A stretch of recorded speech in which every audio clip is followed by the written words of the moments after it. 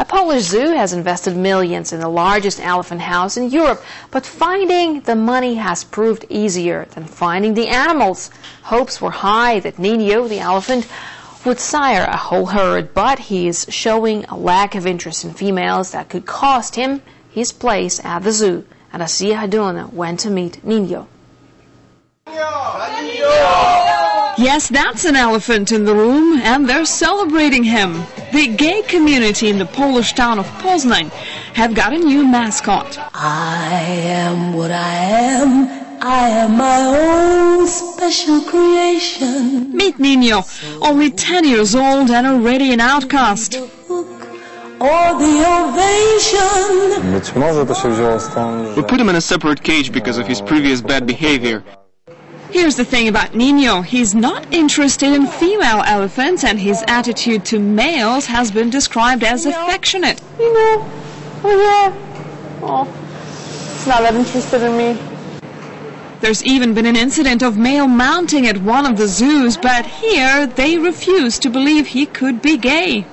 We have to wait and see. Elephants reach sexual maturity by 14. He's just a baby. It's okay, Nino has a few years before his sexuality is determined. Meanwhile, he's already become somewhat of a white elephant here at the zoo.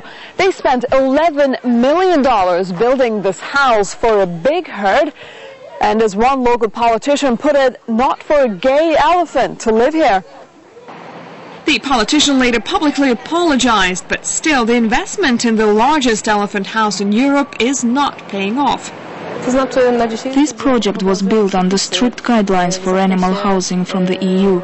It is meant for a family of elephants, and we hope very soon this will be the case. The zoo director told me animals can't have homosexual tendencies and gave assurances Nino will deliver the goods. We're bringing female elephants soon, and if he doesn't mate, we have to exchange him for the one that does. In the cruel world of zoo politics, there seems to be no place for a gay elephant, but the gay community is not giving up. We're raising money to keep Nino in Poznań. Poland is still a homophobic society, but it is changing.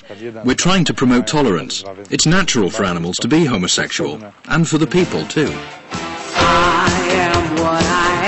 But until the girls arrive, Nino can continue to enjoy his carefree existence, unaware people are trunking into his private life. Anastasia Hadona, RT, Poznań, Poland.